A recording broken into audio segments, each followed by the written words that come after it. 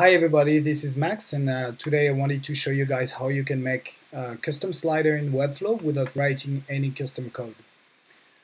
So this slider has some controls, some buttons on the left side here that will go to a specific slide, and on the right side here you have some arrows that will go to the previous and next slide. There is also a neat trick here that will make you able, when you reach the end of the slides, to loop back to the first one and create an infinite loop. So here in Webflow, I just wanted to make a short introduction of some key concepts that I'm using for the slider to work before I just dive into the project. The first thing I want to mention is the transform move property when using percentages. It seems a bit counterintuitive at first, but the transform percentage is not calculated from the parent, but it's actually calculated from the element itself. I set up a little interaction just to show you what I mean by that. So here you have like a 50% transforms that is applied to all those blocks. But as you can see, like the smaller it is, the less it moves. So it's like using 50% of its own width to transform to the right. The next concept that I want to illustrate is the combination between flexbox and overflow. When you set up an element to display flex horizontal, it will need to know its width to calculate how the flex item should be laid out within itself. The same thing will go with the height for the flex vertical. It means that the width will be set, either by you in percent or pixel or whatever unit you prefer to use, or by default auto will be the same thing as you setting 100% of the parent. And all the magic is there. If you set the flex items to don't shrink, they will have a fixed width that you can define. If the sum of their width is bigger than the flex parent, they will start overflowing from it, but you will keep the flex behavior. In this setup, you can see how I use this concept to have all the flex item overflowing from the flex parent, and I could use the flex parent for the transform, and I will have the flex item as the different slide of my slider. And if you put all of that inside a div and you set the overflow of that div to hidden, you will end up having a mask acting as a sort of viewport where you can display the different slides. Again, I set up a little animation to illustrate what happened when you transform the flex parent. As you can see, transforming the flex parents from -100 to 100% make the whole stripe of slides shift inside the mask. So if you set up the flex item to 100% width and the flex parent to 100% height, you will end up with a custom slider. Okay, moving on to the project.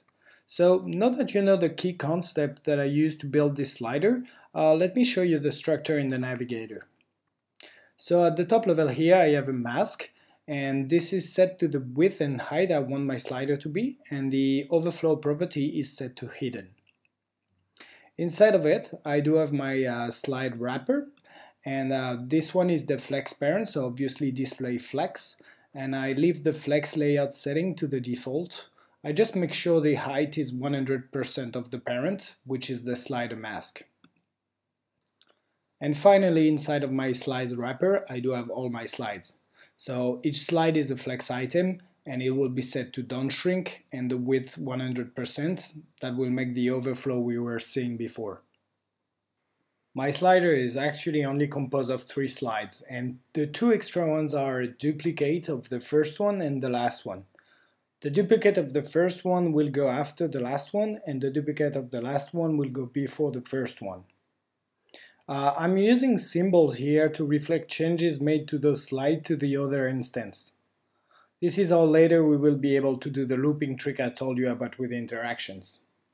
So we do have our slider now, and we can use the slide wrapper to transform the overall stripe of slides.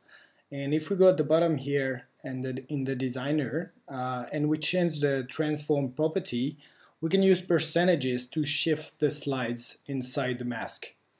So because the first images you're seeing here is actually the duplicate of the last one, the first slide I'm using will be -100%, which make it easy to remember because -100% will be the first slide, and if you go a bit further you will start to see the second one, which is -200%.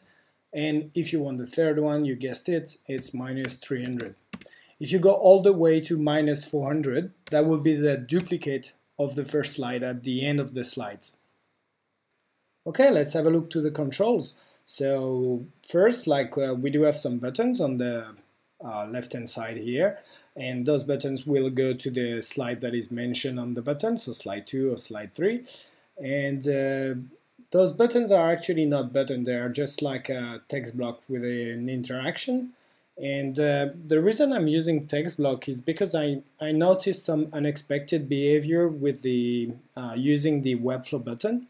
And I'm not exactly sure why yet, but it might be because of the default behavior of a link tag messing with my interaction also. But if you know why, I'll be happy to hear from you in the comment section.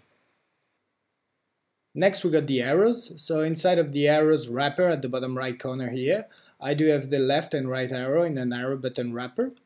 And inside of each of those, you do have the arrow icon, and the rest is just triggers. So a trigger is basically a div block, so it's transparent, but it's positioned to absolute and pinned to foreside with 0 pixel. I'm also adding a z-index of 1 just to make sure the trigger will always be on top of the actual arrow icon. So the way to think about the triggers is what the left arrow is able to do. So the left arrow should be able to bring me to the last slide if I'm on the context of the first slide. It should bring me to the first slide if I'm on the second one, and if I'm on the third one, it should bring me to the slide 2. Same thing goes for the right arrow. If I were on the first slide, it should bring me to slide 2. If I were on the second slide, it should bring me to slide 3. And if I was on the last slide, the third one, it should bring me to the first one with a loop effect. So basically, as you can guess, but we're going to have a look at it in the interaction, but I will show or hide all of those triggers depending of the current context of the slider. To make sense of all of this, let's have a look to the interactions. I have one timed animation per slide plus 2 extra one for the loop effect. So I have an animation to go to slide 1, I have an animation to go to slide 2, one to go to slide 3, and I also have those 2 special ones for the loop. Okay, let's have a look to the to slide 1 animation. It looks a bit crowded in there, but it's actually fairly simple. The only animation that is happening is on the slides wrapper, which remember is the parent that I'm using to transform the overall stripe of slides, and I'm moving it or transforming it to the position of -100%. If I were to use 0%, that would be the first image of the stripe, but remember, this image is a duplicate of the last slide for the loop effect. So -100% is the actual position of the first slide. I'm also adding some easing and some duration on this. The next thing that should happen is hiding and showing the different trigger depending on this context. When I arrive on slide 1, the left arrow should trigger the animation to go to the last slide doing the loop effect, and the right arrow should trigger the animation to go to slide 2. So it means that the left to last trigger should be shown with display block, and the right arrow trigger to slide 2 should be display block as well. All the other trigger, left to slide 1, left to slide 2, right to slide 3, and right to first, are useless in this context, and I hide them with the display none property. All the rest at the top here are initial state. Because I want my slider to start on the first slide, I'm just setting up the slides wrapper position to be -100% when the page loads, and all the trigger are the same setting as below. If you have a look to the slide 2 animation, that will be the same thing, minus the initial states of course, but the slides wrapper will move to -200%. All the trigger, if you get it, will be the left arrow will bring me to the first slide, and the right arrow should bring me to the third slide. So the left arrow to slide 1 trigger should be display block, and the right arrow to slide 3 should be display block. All the other are useless and are display none. Same thing goes for the slide 3. Now let's have a look to the 2 first slide and the 2 last slide animations. Those 2 animations are the one that I'm using for the loop effect. Inside of the 2 first slide animation, you will see it's similar to the 2 slide 1. But the difference is that instead of having only 1 animation, I have 2. The first animation will move the slides wrapper to the position of -400%, which is actually the 5th image on the stripe. So it's the duplicate of the first slide. Just after that, I'm moving the slides wrapper back to -100%, which is the actual position for the first slide.